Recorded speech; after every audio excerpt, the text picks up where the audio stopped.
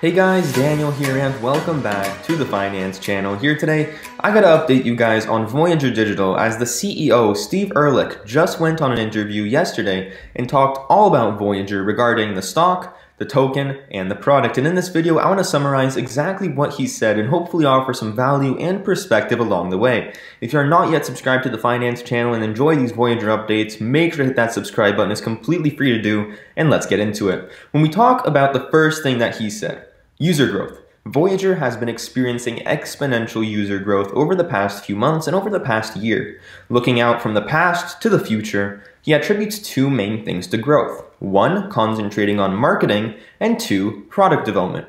When we talk about marketing, that is obviously advertisements, partnerships with influencers, referrals, etc.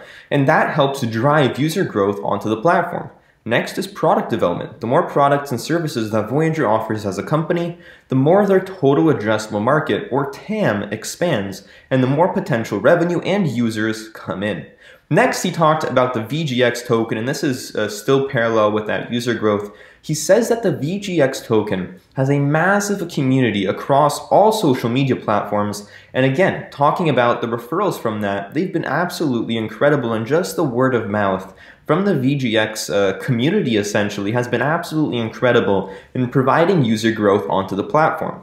Next here, I want to talk about lending and lending and interest risks. When you deposit any sort of amount of money or a cryptocurrency onto Voyager, you get to earn up to 11% interest, right? If you deposit Bitcoin, I think it's right around 7%.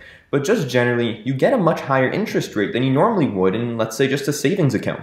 Now, a lot of people like to say, all right, we're getting these high interest rates. Where are these coming from? Are they lending it out to, very sketchy companies? No, they're lending it out to reputable firms. When we talk about the three main companies that Voyager lends out their money to, number one, Galaxy Digital, number two, BitGo, and number three, Jump Capital. All three of these are very reputable firms with high quality balance sheets. This is one characteristic that all the companies that Voyager lends out money to has. They all have phenomenal balance sheets, and a company like Galaxy Digital, which is their number one partner, is publicly traded on the Toronto Stock Exchange and the OTC market as well. But just generally speaking, all of them are reputable firms with reputable products and high quality balance sheets to really minimize that risk. When we talk about the downtrend that Voyager has had over the past couple of months here, obviously we're kind of bouncing back here in the past couple of days, but he essentially said that this pullback that we've seen in Voyager is mainly attributed to the overall crypto pullback that we've seen, just generally speaking across all crypto stocks, including Coinbase, Big G Digital Assets, banks, Voyager. They've all seen their stock prices decline pretty significantly since April, right? Or since the beginning of April, rather. And he says that, an overall movement of assets around the cryptocurrency industry is what's mainly attributed to the Voyager downtrend. He doesn't see anything wrong with the business as of right now that could be pinpointed as a reason for the downtrend. So, he's saying that, it's just an overall crypto movement that has caused this downtrend. Nothing to worry about. Then he talked about the buyback. Obviously, yesterday, Voyager announced that they're buying back up to 5% of their shares. This quote really got to me.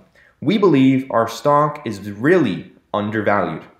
Steve said this yesterday, and he said that, they believe this because of the growth that they see from the end of March into April. Obviously, we don't know what this number is. We don't know what the growth was from the end of March to April, right? All we know is, we got some data at the end of March, but we don't know revenue numbers. We don't know user numbers in April, for example. We'll get a better sense of that potentially when they report their earnings in late May. But just generally speaking, this makes me very bullish on Voyager just in the short term here, seeing the CEO, Steve Ehrlich, say that the growth numbers have been phenomenal from the end of March into April is absolutely phenomenal from a short-term perspective, and again, really adds to my confidence in Voyager as a company over the long run. Next, we talk about the market belief, right? This is essentially done, and he said this, right? He says, with this buyback, we're doing this to show the market our belief in the business and our belief in the growth that our business is experiencing. They believe that the market is underpricing Voyager based on what they see from Voyager, essentially, from a business standpoint, from a revenue standpoint, from a profit and growth standpoint. So just seeing that makes me very bullish on Voyager, and I'm very excited to see what happens over the next couple of months as they report more and more data. Next, he talked about, he actually got asked the question about crypto being a consolidating industry. When we talk about that, we see potentially like the major players in the cryptocurrency industries, potentially like Robinhood, Coinbase, Voyager, becoming the main exchanges and everyone else kind of like falling apart. In a way, right? He says that, back in his time, he was obviously very involved with E-Trade. He's one of the co-founders there. Back in his days in E-Trade, he saw a major consolidation in the stock exchange industry with a lot of the main players, like again, Fidelity, TD Ameritrade, Charles Schwab, becoming the biggest brokerages and everyone else just kind of falling away. That's what he's talking about of essentially that consolidating industry.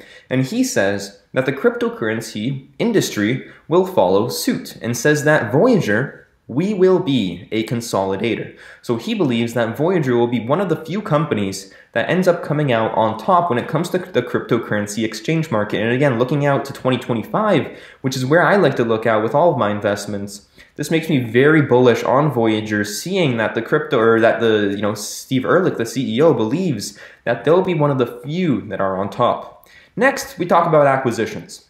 He said that Voyager is actively looking for new acquisitions to bring new products to the platform. And again, this is really in line with his first statement about user growth. One of the things that drives user growth is new product and product expansion. And one of the ways that he plans to do this, besides just regular innovation, is by acquiring companies. So he says they're actively looking for acquisitions. They're only making smart acquisitions. We'll see if that happens going forwards. But I mean, just a couple days ago, they announced that they're getting into the payment processing industry. So that's very interesting. But again, the more acquisitions they make, the more smart acquisitions they make, again, that continues to open up that opportunity for Voyager from a revenue and business perspective. Next, he was asked about regulation. How is regulation going to impact the cryptocurrency industry? Will it come? Will it not? He said that, with time, regulation will come to the crypto industry, but he says that it's going to be thoughtful regulation.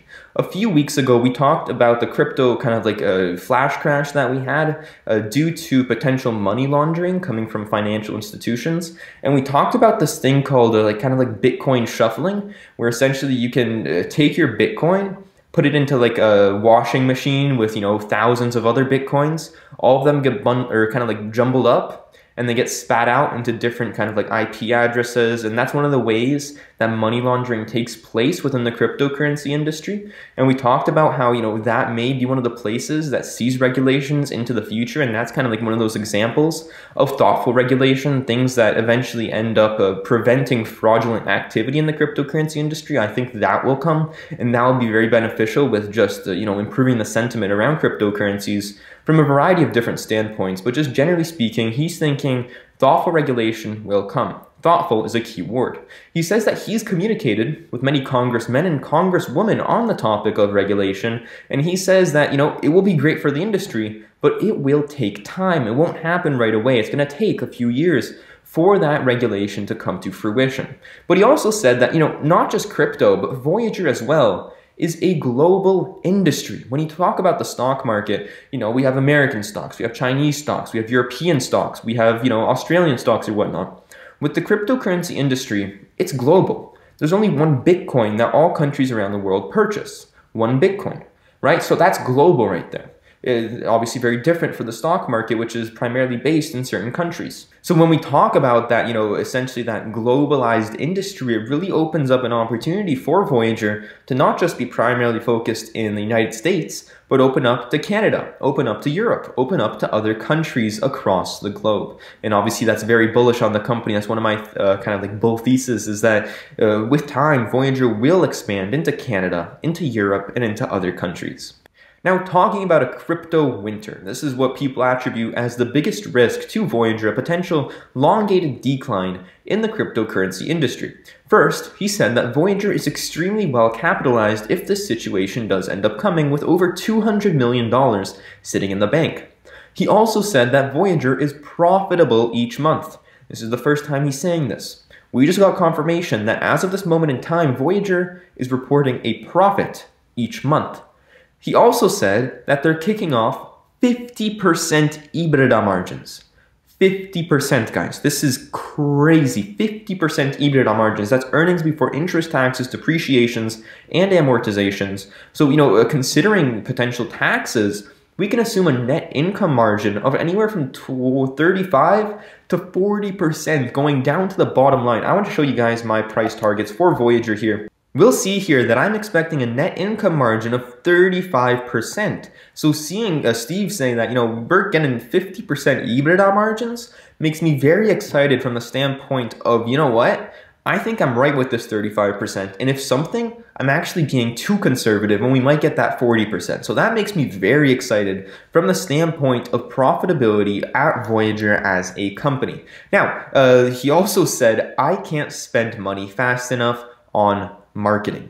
Absolutely huge, guys. Even with this huge marketing spend, they're spending as much as they can on marketing to continue growing the platform. They're still maintaining 50% EBITDA margins, which is very similar to something like a Coinbase, right? Which is another cryptocurrency exchange in the industry. And, when we talk about this and the potential for a profitable Q1, this makes me very excited about the year that Voyager is about to have as a company, and is one of the reasons as to why I'm comfortable holding Voyager at a 45% weighting of my portfolio. On the topic of marketing, he says that they're going to continue to market and continue growing their customer base, and that customers have and will continue to flock to the Voyager platform for their unique trading and saving proposition. So anyways, guys, thank you so much for watching this video. If you found any value, make sure to hit that like button and subscribe if you are new. Thanks so much for watching, and have a great day.